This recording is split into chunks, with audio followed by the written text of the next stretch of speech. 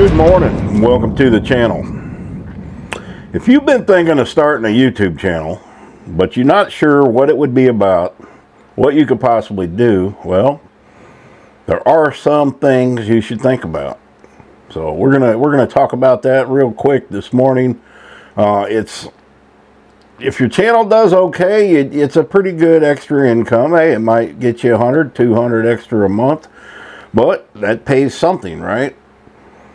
Okay, well, what did you do for a living? If you're retired, if you're older, what have you done for a living all your life? Were you a plumber? Were you a secretary?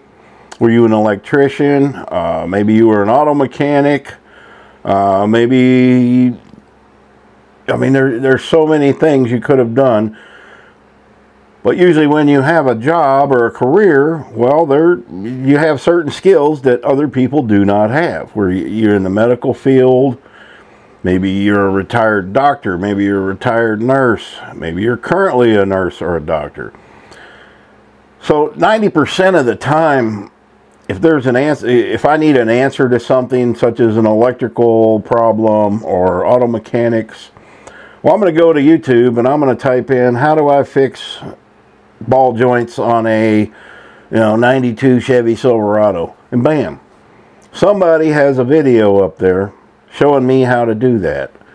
It could be anywhere from 8 minutes long to an hour long, however they choose to do it. I tend to look at the shorter videos because they get right to the point, right to the work. I don't need a speech, on getting prepared to change the ball joint. So yeah, I would say 8 to 10 minute videos for things like that are perfect. So maybe you're shy about being on camera.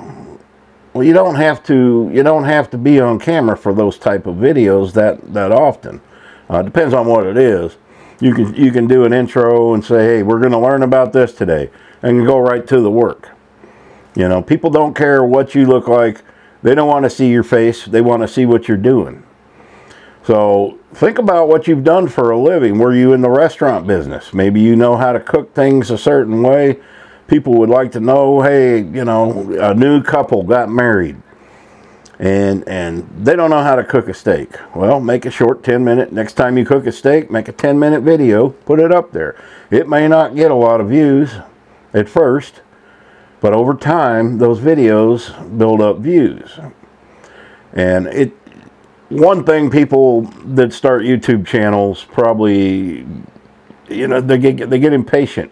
They expect their videos to go viral, and it just doesn't happen that way.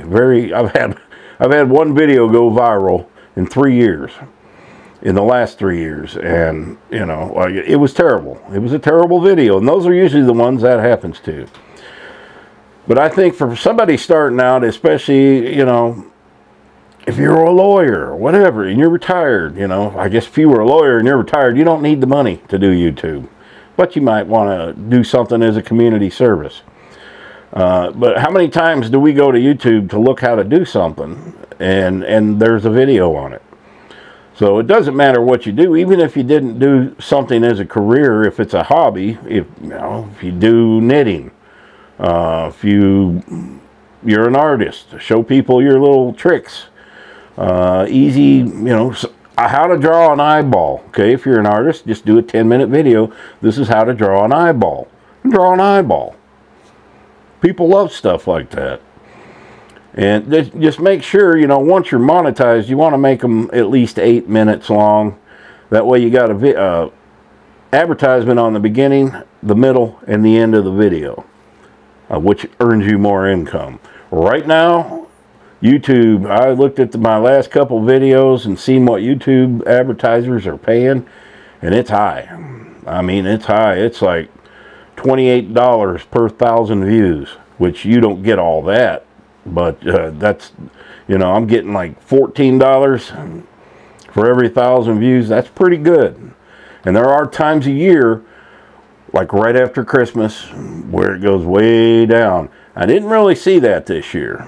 So I think that's getting better as more advertisers get on YouTube. People aren't watching ABC, NBC. They're not watching none of that garbage anymore. They're watching YouTube. They're anything web-based. They're watching TV, cable TV. That's all in the past. I can't even believe it's still on there now, that people still have it, because you don't need it.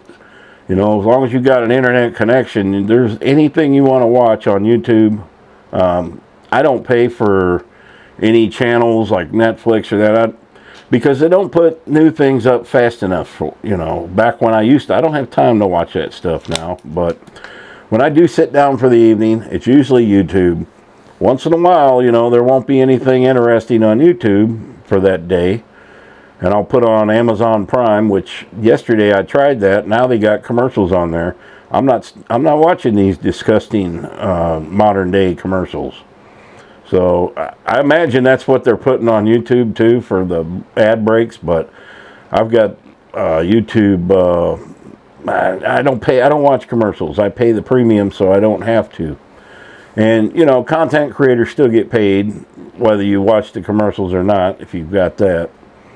So, but man, just think of what you used to do for a living. Maybe you were a police officer and you're going to make a video on telling people not what to do when you get pulled over, not what to say, you know. It could be anything. If you're currently working in a career, and if your company doesn't mind, or you own your own company, and you know, let's just say you're an auto mechanic, put the car on the lift, start the video, here's how we're going to change this. And just show them the basics.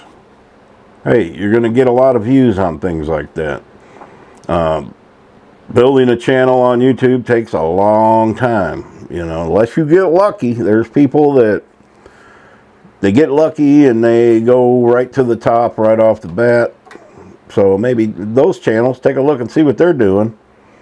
You know, a unique situation that they're in that a lot of people, other people aren't in. Like the guy that bought the ghost town, you know, Cerro Gordo, he blew up real quick. Well, not everybody buys a ghost town and lives there. So something like that's going to get a lot of people's attention, more than, hey, I whittled toothpicks for a living. Yeah, that's probably not going to get you any views, but you never know. People are weird, man. So I would say if you've been thinking about it, make about 10 videos, 10 short videos, about once a week or every other day. Put one up. See if you get any bites on it. You know, it doesn't hurt to help to know somebody that's a YouTuber that could recommend your channel and get you some views. But I think if you put good enough videos up, now you got to make sure people can hear you.